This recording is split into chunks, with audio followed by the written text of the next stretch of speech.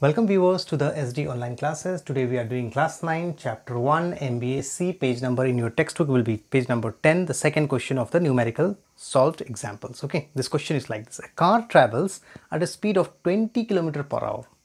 The speed of the car is how much? Speed is 20 km per hour. Remember, the unit is not SI unit. Okay, for 2 hours. The time is how much?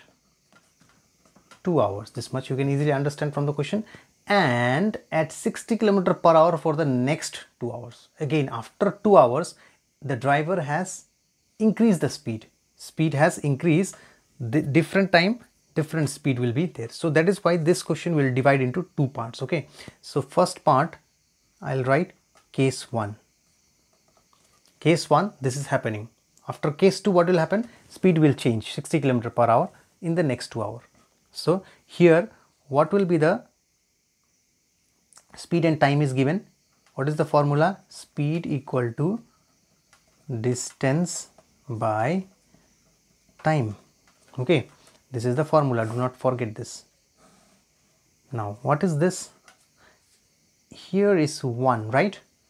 You cross multiply distance one's a distance, speed times speed into time. I hope you understand. This is cross multiply.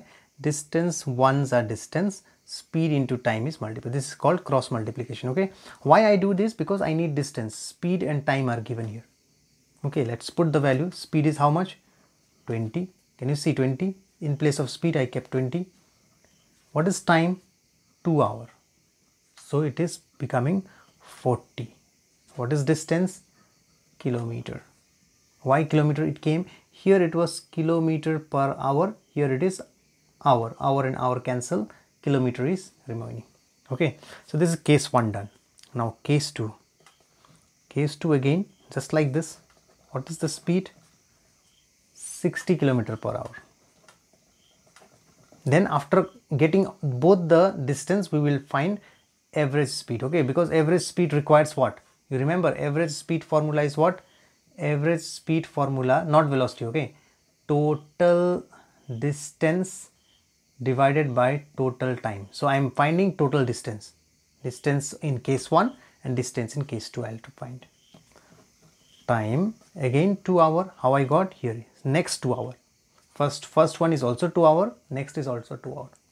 So what is here? Again same formula. No need to rewrite this again. It will give you same formula. Speed into time equal to, speed is how much here? 60. In place of speed I wrote 60. This multiply sign here. Time is 2 hours. This gives me 120 km. Now you got both the distance here 40, 120. So I can write the answer. Average speed. Average speed. What is the formula? Total distance divided by total time. What is the total distance? Here it is 40, here it is 120. So 40 plus 120. What is the total time?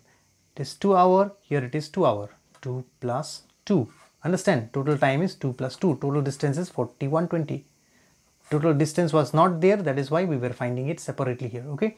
So what is this going to give me? 160 by 4. Remember, this is kilometer. This is H. So when you cancel them, 4 4s are 60. It will give me 40 km per hour is your answer. So this is the average speed answer. Okay. So we are using the formula. Average velocity is, average speed is, this is the formula used. Okay. This is the formula used. Fine. So this way you can solve the average speed and speed for questions. Thank you.